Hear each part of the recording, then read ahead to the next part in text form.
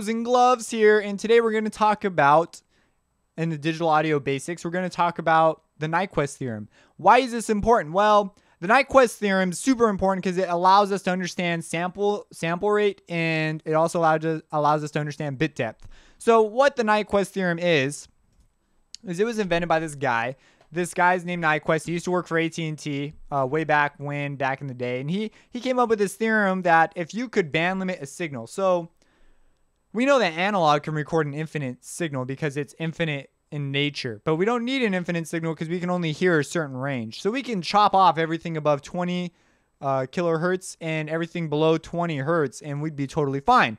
And so this allows us, the fact that we can do that and that's all we need, allows us to digitally sample a signal and recreate everything our ear can hear accurately.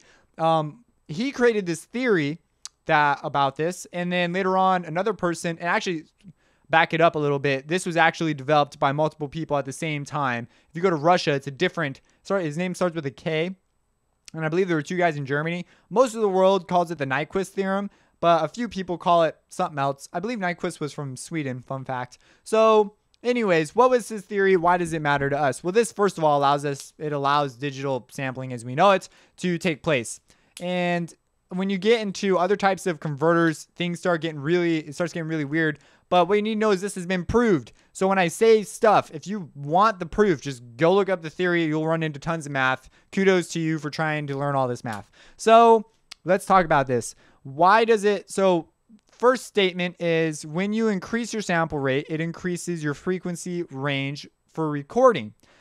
So why is that? It does not increase your quality. People are going to think that 192 sample rate is going to increase your quality. It will not. We'll talk about sample rate in a future video. So the Nyquist theorem states this. We have a signal, right? Oh, my marker's dying on me. Hopefully you can see some sort of a signal there. And it's just a drawing, and we need to represent it. Well, if it's been band limited correctly, this means that this signal is allowed in our chain, but a signal like this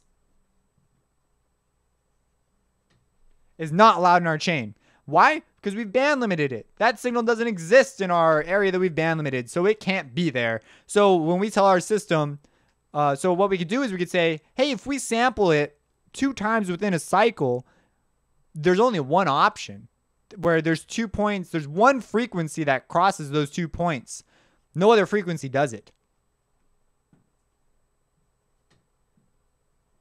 So if we had like a point there and there, there's only one frequency in our band limited signal that can cross those 2 points. Any other thing that crosses that would have to oscillate faster and would therefore be not allowed in our signal. And so that's pretty much the theory right there. Now, that's not the theory right there. That's not even close to the whole theory. But anyways, that's the big one. So as long as you get 2 points in before the cycle repeats, you will recreate that signal accurately. The point at which you do not have 2 signals is called the Nyquist frequency. And it's different depending on how you've band limited your signal, which is why higher sample rates can make an impact because of anti-aliasing filters and things we'll talk about later.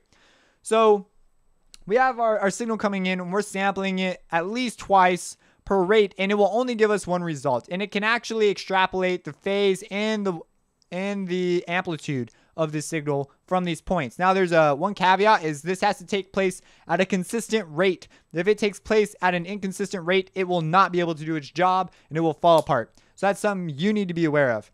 I feel like I need to prove some of these things, but I'm not equipped right now to it would just take a lot of work. I'm telling you this mostly as one producer to another producer so that you know what stuff does. I've read books where they've explained it, and I'd recommend doing the same thing. One day I'll probably have an advanced digital audio series where I'll cover things piece by piece by piece by piece. But anyways, you need to know that this signal cannot be in our thing. It violates the rules of our game. It requires more sample points because our sample points to represent this signal, you can't even see that, but they have to be a lot closer together to get within one cycle. So therefore, they take more sample rates. So if we had a whole bunch of additional sample points on our waveform here that fell out of order somehow, then this would be interpolated in there. Now, if a frequency So now we understand this thing between, okay, so if I get 2 points within a certain amount of time, there's only one result. There's one result. And so as long as I band limit my frequency, there's one result for every possible series of points that can be recorded. And when we get into sampling and sample and bit depth, this will make a lot more sense to you. When we get into converter types, I think it will make even more sense to you. This is a little bit crazy at the beginning. But anyways, hopefully it's making sense right now. You probably have some questions about, well, understanding how signal sum is really important in this. So when we put that in there, when we put that high frequency stuff in there, the waveform will have different sample points at different rates because we're sampling it at a rate that will allow these waveforms to exist. I'm saying this stuff again because I just feel like people will understand if I keep saying it. But if you're sampling it at a consistent rate and that frequency is allowed in there, that means that there will be enough samples per cycle. There will be at least 2 for this to be represented, this higher frequency content. It's because it's oscillating a lot faster. Again, I'm banking on you. I've watched my sound and synth basics course.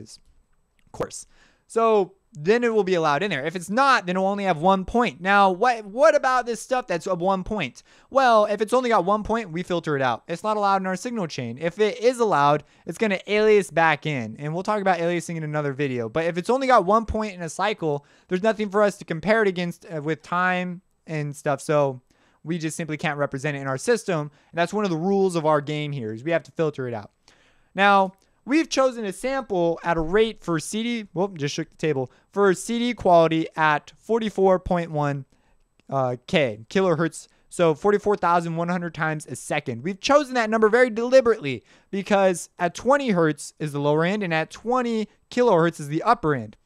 So that means that if we sample at that rate, we'll have at least 2 points for every frequency the human ear can hear.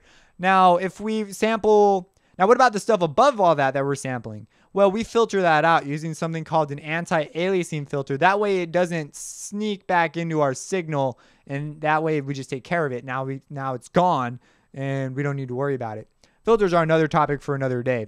But that's the basics of it. So to recap, Nyquist Theorem states we will band limit our signal. If we band limit it, then only a finite possibility can come out. We will sample at least twice per waveform. If we do this and we do it at a consistent rate, there is only one possible outcome, amplitude, phase, and frequency rise, that will pop out. So we can perfectly recreate any signal using these rules. And we must filter out anything above half our sampling rate, which just means anything that only has 1 sample point per waveform, because it will alias back in, which is not cool. We don't want alias frequencies. If you do this, you will get perfect recordings and it will perfectly represent your material. Now, the issues come up because you might be saying, well, this is fine dandy, why don't I have perfect recordings? And actually, you may have very close because systems today have gotten so good. But the issues come in the conversion. They come in how the analog components work. The theorem is perfect. They've proved it mathematically. Like this works. There's nothing else that can be done. It'll do its job if you follow these rules. So if you run into problems, it's going to be with the analog side of things, which we're going to talk about. But next on, we're going to move on to sampling rate and bit depth here in the next few videos and get you acquainted with those terms. But now you understand. Now you get it. Having more, because it's going to interpolate. When we talk about samples, we're going to talk about the space between samples, but it's going to interpolate. So increasing your sample rate, increasing the amount of samples we have, will just simply give us more samples on a waveform that we already knew existed there. We do not need more samples to represent it perfectly. If we were sampling 100 hertz, we would need to make sure we have 2 samples. So we would need to sample at 200 hertz and then filter out everything above 100 hertz. And we would be able to accurately represent signals from 0 hertz to 100 hertz. We would, increasing our sample rate to 50,000 kilohertz would not help us represent 100 hertz any more accurately. And so if we follow all of our rules that we've mentioned. Now, of course, there are creative solutions because of the analog side of things. And this is obviously a much deeper topic than what I'm giving you right now. But hopefully I've done justice and you have walked away understanding the Nyquist theorem, some of the rules that apply to it, and why the whole sample rate thing that I keep saying, which we're going to talk about in the sample rate video. So if you have any questions, let me know. subscribe, and have a blessed day. Opposing gloves. Reversing.